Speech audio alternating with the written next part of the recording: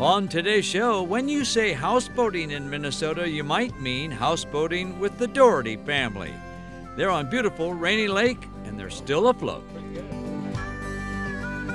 And you might think of Waterville, Minnesota as the bullhead capital, but there's a state park there that'll get you thinking of camping and nature.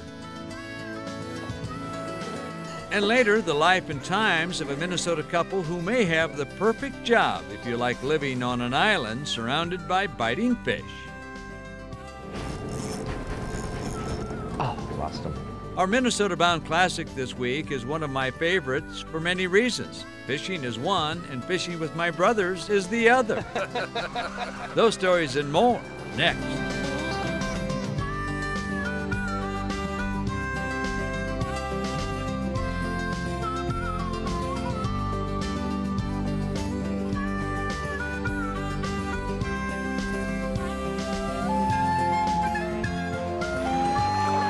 Minnesota Bound.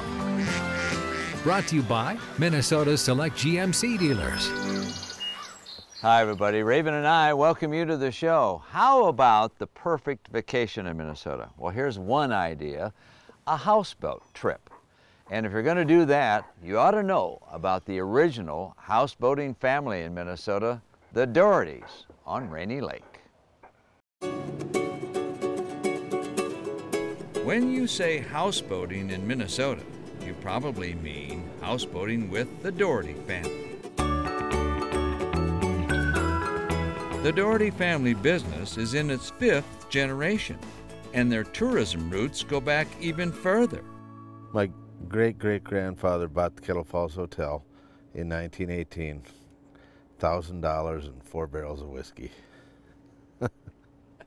And then it went from there to Blanche and Charlie Williams. And then myself and my brothers and my parents, we used to spend the summers there helping out, running the resort. Yep, we grew up there, and you know, Tom's 7 years younger than I am, but he did get to come in on a tail end because my grandfather sold the hotel to the Voyageurs National Park in 1977. But it wasn't long after that the Dougherty family found themselves taking over a houseboat business on Rainy Lake. And in 1978, my parents decided to move from White Lakes and come here and as general managers of Rainy Lake Houseboats, acquiring ownership with each year of service, and then ended up buying their partner out. The rest, as they say, is history, or in the Dougherty's case, a family history. Parents, Bill and June, along with siblings Billy, Charlie, and Tom, have been in the family houseboat business ever since. When we got here, we had, I believe, 12 boats. And then in a short period of time, we turned those over, sold them, bought new ones, and today we're up to 29. And operating a houseboat business, as it turns out, is a lot like running a family farm.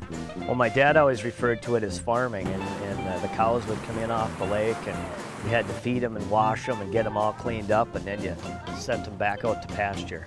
Farming or houseboating, the kids start young. Well, they've always let us have a hands-on right from the beginning, even at, you know, an early age. You know, I was 15, 16 years old. I was, you know, taking a supervisory role. I've been guiding for 45 years. I started out as a 9-year-old at the Kettle Falls Hotel. Do you remember what you caught that first trip? Yes, we caught 7 walleyes in the Pipestone River. There you go. Yeah. That's pretty good for a 9-year-old. Yeah. $5 a day. All right, game on. No casting, Denise, no casting. It's still 0 to 0. A little heavy. All right. Woo. Ah, this is painful. But when Billy's your guide, luck can change fast. There we go. What do you got there, I don't Ron? know, I got myself one here. All right, here we go. Ah, that's a nice one. Need the net, Billy? Yeah, he's not gonna be, won't be swinging this one over the side. There's the fish. Oh, yeah. Oh, yeah. Nice walleye. That's a beauty, Billy. Oh. It's easy to understand why the Doughertys have such loyal clients. In fact, Some of the friends they've had over the years might sound a tad familiar. Bud Grant has been here. Jesse was one of the true participants in the Governor's Fishing Opener. He enjoyed it. So, what's ahead for the next generation of houseboat entrepreneurs? You know, Tom and I aren't tired.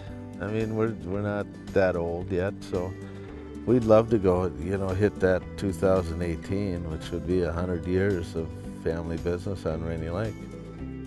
Yes, a century on Rainy Lake, where the joy of houseboating and fishing never gets old for the Dougherty family.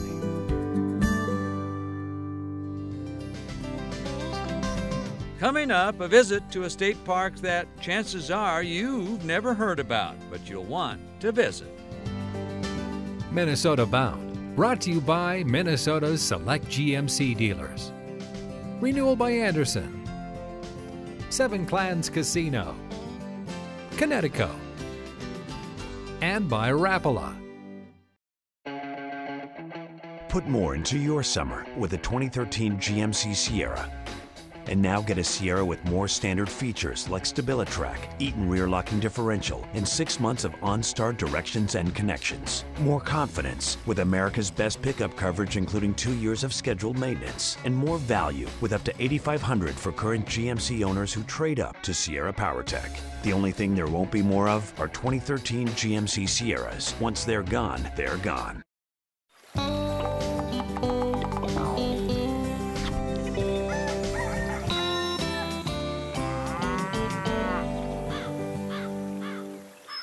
Welcome back. You know, another great place to go if you're looking for adventure in Minnesota is one of our many state parks. They're beautiful gems, as we like to say.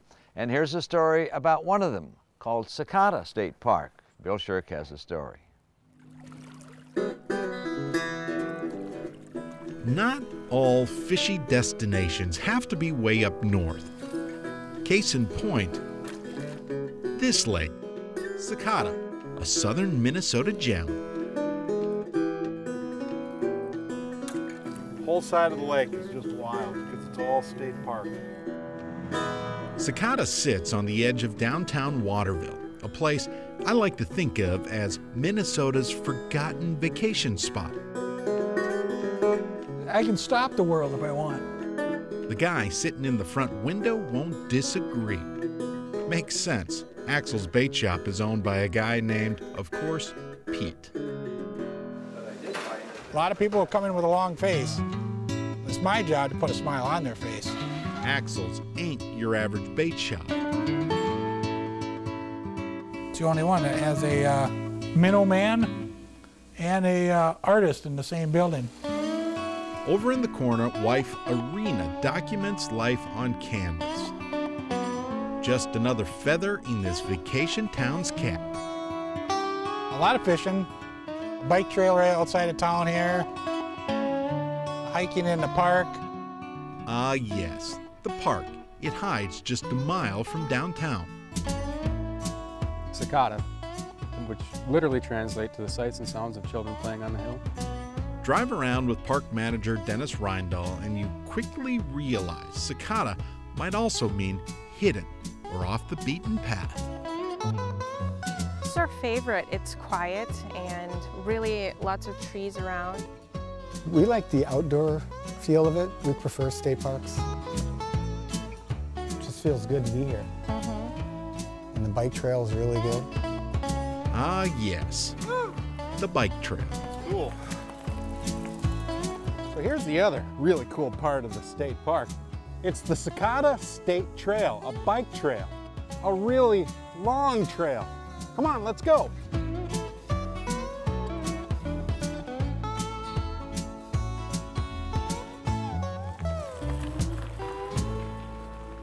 I bet better than half the campers that come in have a bike with them when they're in here camping.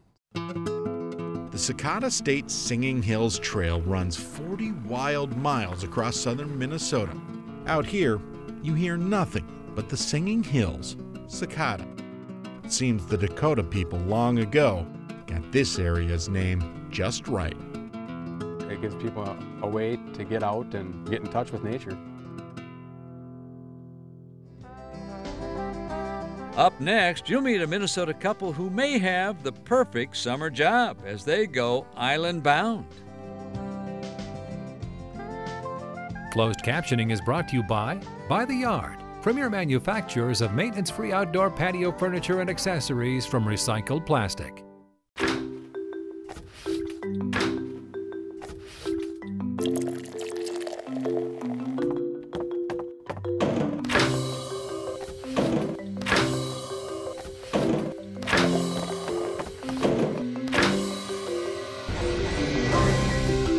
By the Yard maintenance-free furniture.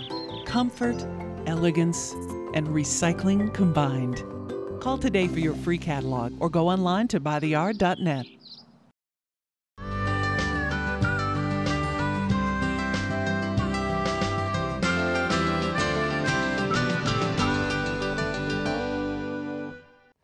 Now, if you're looking for the perfect job outdoors, I have one, or at least I know a couple that has one. You're going to find out how they spend their summers. I know it's a little heavy. When you pack up and hit the road of life, who knows where it leads? That just about does it. We're loaded.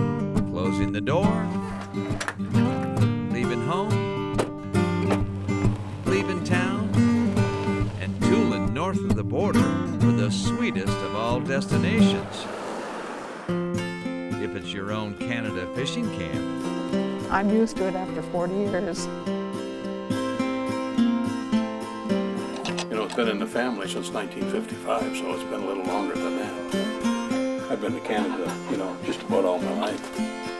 For Gloria and Richard Castle, their sweet destination every spring is a place called KCR Camp near Kenora, Ontario.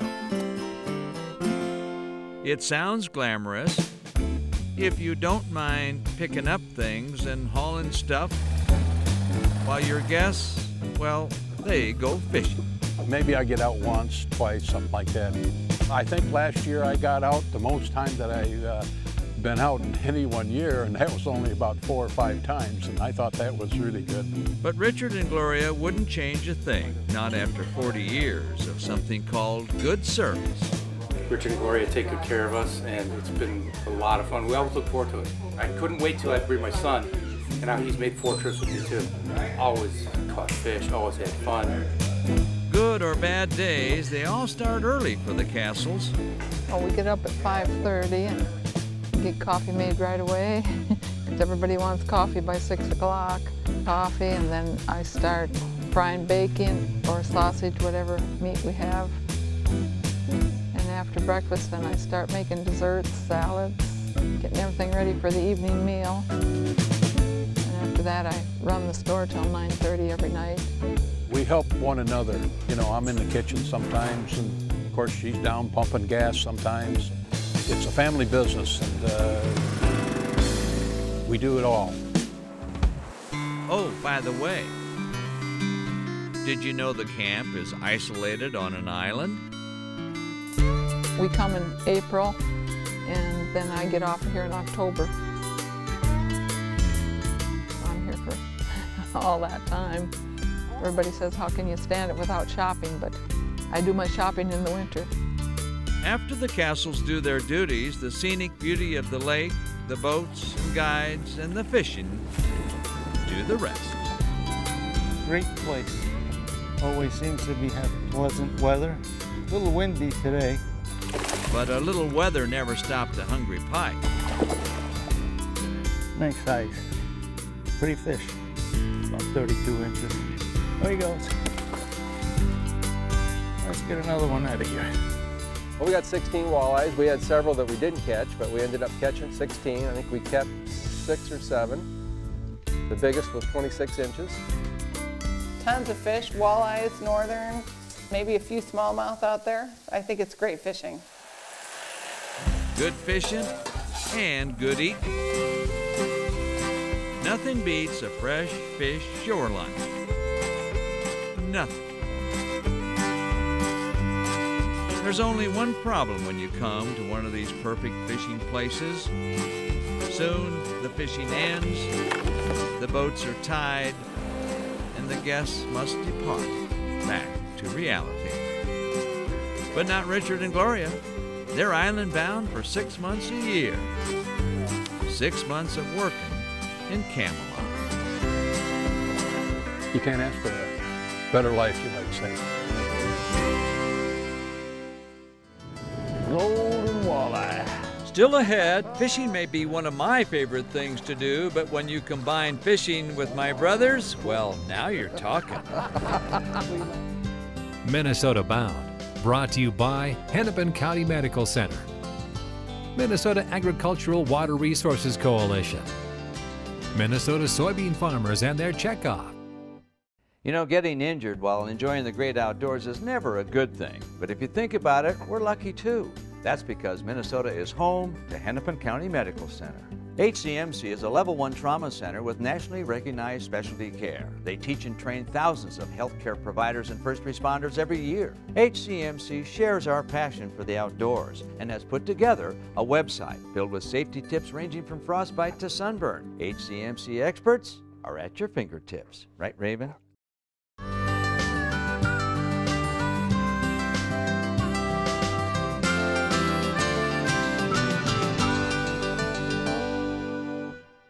As you might know, I have several brothers who all like to fish. And when we get together, it's quite an adventure, especially when you go on a fly-in trip with Eddie Showalter. But once you're there, oh my, the pressure. You ready to go catch some walleyes, boys? Notice I'm doing all the carrying. Bush pilot Eddie Showalter has never had a plane load of fishermen quite like this one.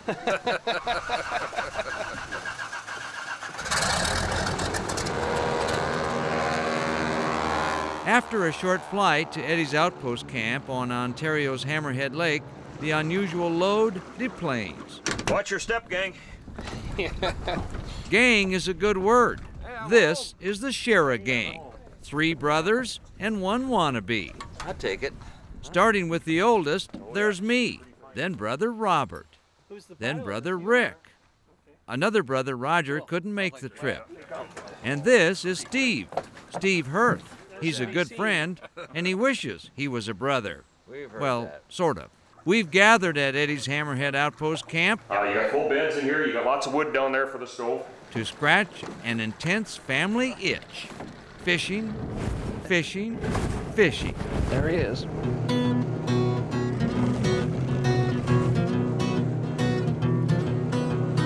You watch, pretty soon these 2 brothers are going to yell, "Fish on." It's unspoken. There's a lot of competition right now. Oh, lost him. Had him on and lost him. You don't know pressure until you fish with the Schara brothers. There we go. Yeah. That's what we're after. Golden walleye. And I'm the first brother to get one. That's what even makes it better.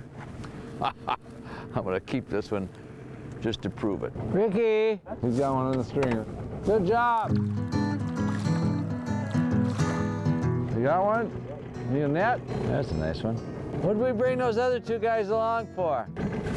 There we go. Oh, yeah. Yeah. Yeah. Shore lunch.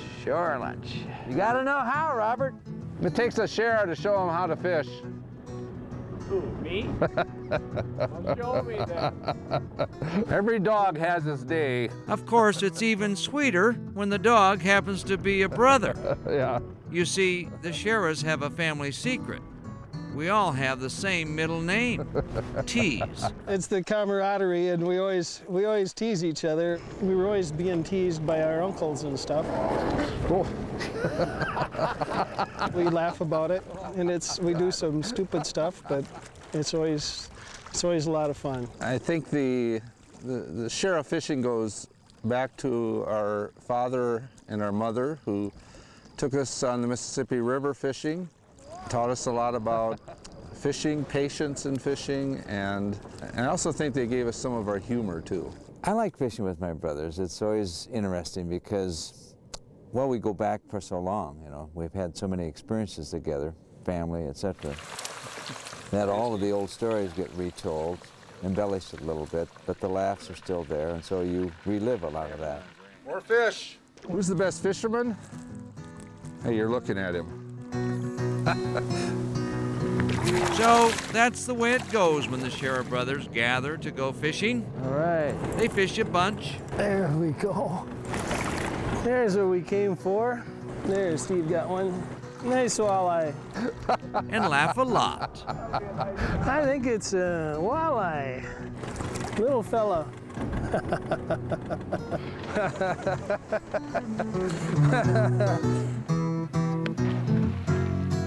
Both our parents are gone now, but the thing that they planted with us in fishing together as a family, we still do, and that's kind of nice to know that that tradition that my parents started so many years ago still goes on.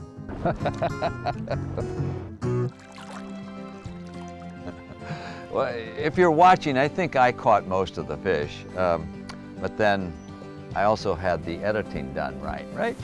Well, that about does it for us. Remember, introduce a kid to the great outdoors. I'm Ron Schara, and as always, the star of the show is Raven. Transportation provided by Premier Transportation. Call 1-800-899-7433.